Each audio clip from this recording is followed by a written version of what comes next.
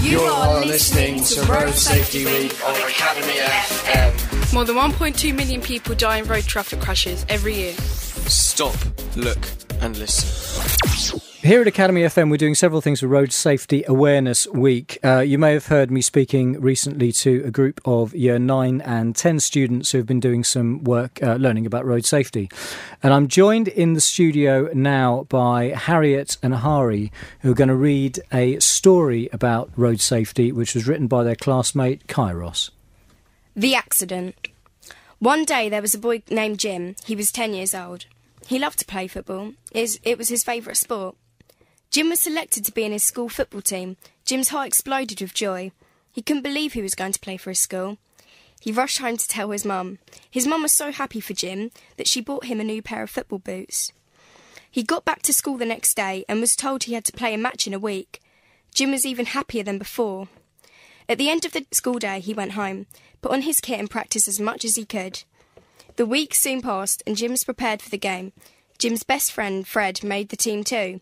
Jim was going to meet Fred at the pitch.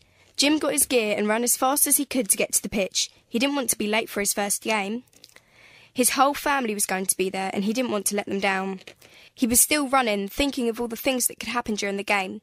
But he didn't realise that he was running straight into a road, and he didn't stop to see if there was any cars. He just sprinted across. He gave a quick turn of the head to the left and realised he was on the road right about to get hit. Bam! A car smacked into Jim. He went flying to the right. The man in the car quickly came out of his car to see if he was okay. He rushed to Jim to see if he was dead. Luckily, he survived. Jim had broken his left arm and left leg. His family at school were notified about Jim and all rushed to a hospital where Jim was taken. Jim was sleeping and had 2 casts on his arm and leg when they all arrived. He was then woken by a bundle of hugs. He told his family and friends what had happened and apologised for not stopping, looking and listening. He was taken home the day after, but was told he can't play football or any sports for a month. Jim was saddened by the news, but tried to make the best of it. A month had passed and his bones had healed. Jim felt brand new. He then started to go football matches again, but from now on he makes sure he stops, looks and listens. That story, The Accident, was read by Folkestone Academy students Harriet and Hari and was written by Year 9 student Kairos. You are listening to Road Safety Week on Academy FM. Almost 1 in 5 teenagers report having been involved in a road accident or near miss on their way home from school.